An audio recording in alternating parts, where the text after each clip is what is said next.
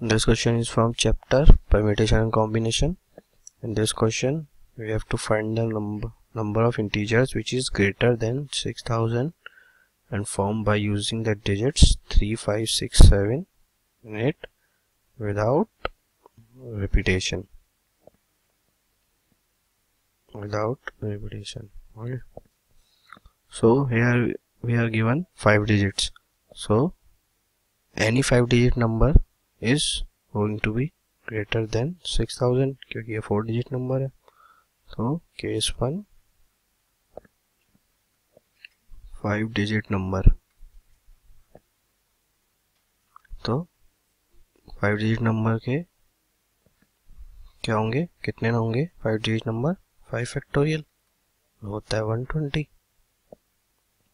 और ये सारे के सारे 5-digit number इस 6000 से बड़े होंगे क्योंकि 6000 4-digit number है. Case 2 4-digit numbers greater than 6000.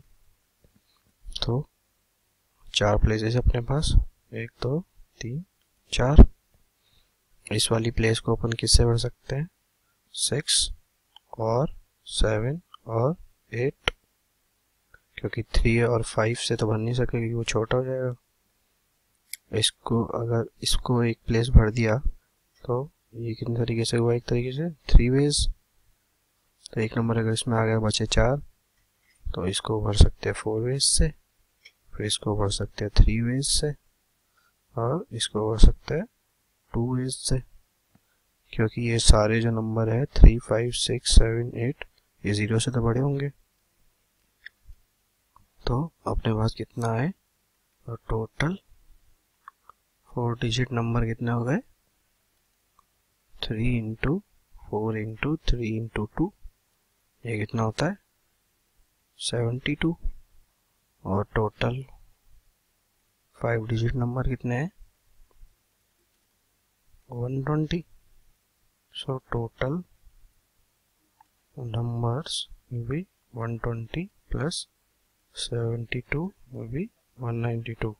So this will be our answer. So option 1 is the correct choice.